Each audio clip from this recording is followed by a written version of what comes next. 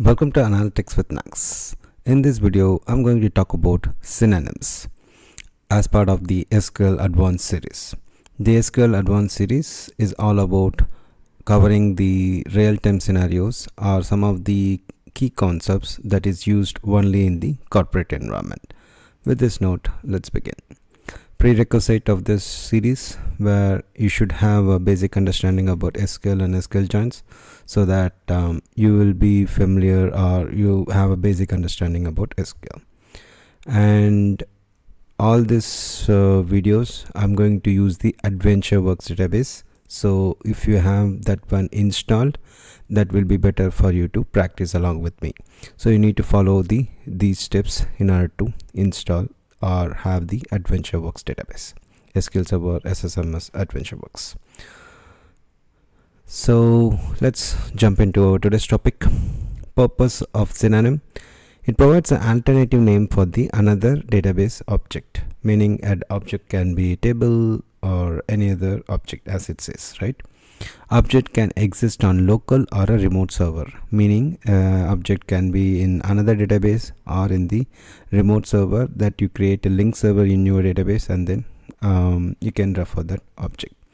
Why we need to have an alternative name for the object? Because it provides a extra abstract layer, right? I will tell you what is that. And it protects the client application from changes made to the name or location of the base object. So if you read through this definition, you may not have a clarity on what is synonym and why we need to go for it. Let's try to understand using some examples.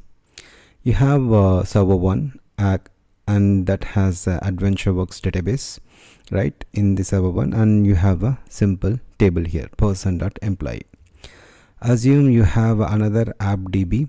There some application is built on top of this app, but only employee information you need to fetch from this particular database. So usually how we'll refer is, we will refer like this: server 1, this is server 1, and AdventureWorks, which is the database, and person.employee is the table name. This is how you should refer the another server objects in the server 2. This is very complex or very big, right? And also often sometimes this table can be renamed, or this server will be moved somewhere else, right? So in those cases you will keep on updating this name, your application can break. This maintenance will be little complex. So, and there is another reason is like, this is one of the challenge. Another reason is like the application whatever using this particular object, right, they should not aware what is the exact object used in the databases. So you will create some alias name. So we will create a synonym like this. Let's say remote objects is your schema, and you say employee table. This is how you will refer this particular object over here. This object will be referred as a remote objects.employee table in this application. So if we have it here, then you are hiding the actual table name, right? It is kind of a security or abstraction we are creating, and also it is easy to maintain. If there anything changes here, the server, the table name changes, anything changes, you will alter only the synonym here, and any applications using it that can refer, it can still continue to use this particular object. This is how the synonym purpose is, and we have the go through the definition once again so that you will get it now. Provides alternative name. Yes, it creates alternative name. Object can exist in a local or remote server. Yes, the remote server is either the object, the synonym object, or the base object can exist in the same server or the remote server. In our previous example, that object exists in the remote server. Provides a layer of abstraction, so you are hiding the actual table name from the applications. Protects the client application from changes made to the name or location of the base object, meaning the base object can move to another server, or they can rename it for future. Then your application won't break once it will you need to update the synonym, that's it, then your application still can run. So this is how the main purpose for the synonym. Let's try to understand this in a demo. Before that, this channel contains a free content that covers MSBI, Power BI and fundamentals of Azure and a lot more. Use this free content, share this channel with your friends and colleagues. Let's begin. So first things first, sorry for that. Right now what we are going to do is, the example I'm going to demonstrate today is, we are not going to create the synonym for the remote object. I'm going to create a synonym within the same server. I have one server, I have database 1 and database 2. In this database, AdventureWorks is there. I have a customer data. For this customer data, I am going to create a synonym in this target database. So this is my AdventureWorks. I have AdventureWorks database here and dim customer. Let's go to our target database. I am in target database now. Here we have a target database.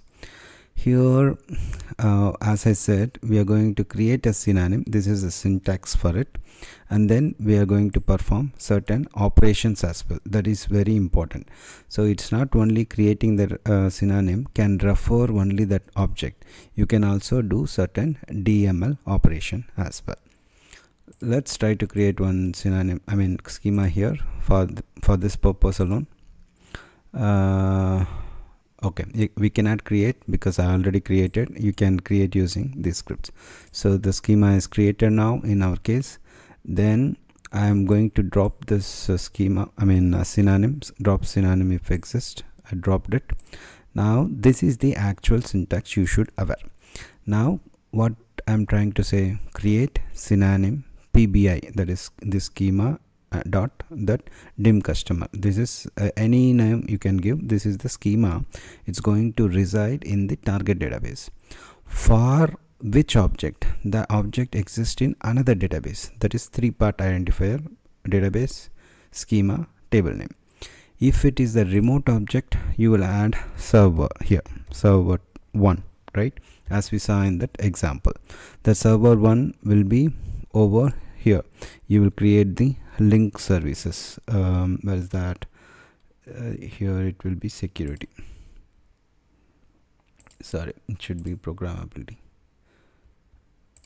Oh, sorry, it will be in the server objects. It is in the link services. In the server, you have a server objects link service. You will create the link service for another server, then you will refer that one. That is what it is. But in our case, we are not going with another server. I don't have any other server with me, so I'm just, for your understanding about synonym, I'm creating within the server. So I'm removing that 4-part identifier. I'm using the 3-part identifier. Now create synonym. This is the syntax. Let's try to run.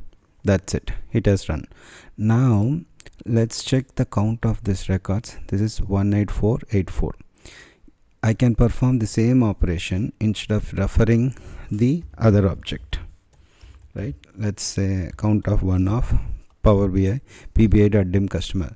This is nothing but whatever query you are running against this table. Okay, you can see 18484 in the AdventureWorks as well. Now this is not only select or insert, right? You can also update. Let's try to check some data here. I have picked up one case. You can see this particular customer key. This is a primary key for this tables, right? Alternative primary key. Here it doesn't have a middle name. Just we will add a middle name as K. Okay, for Christy K. Let's try to put this over here, that alternative key. I can put K. Now let me update it.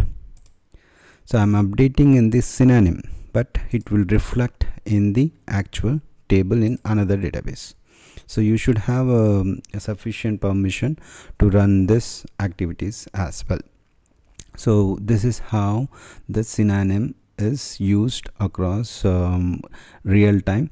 To have abstract layer, you are not touching the actual object, but you are using the alternative names. in another database. I hope you understand the purpose of Synonym. What are the different options you can learn? You can learn more in our Microsoft blog that is available over here. I'll share the link with you.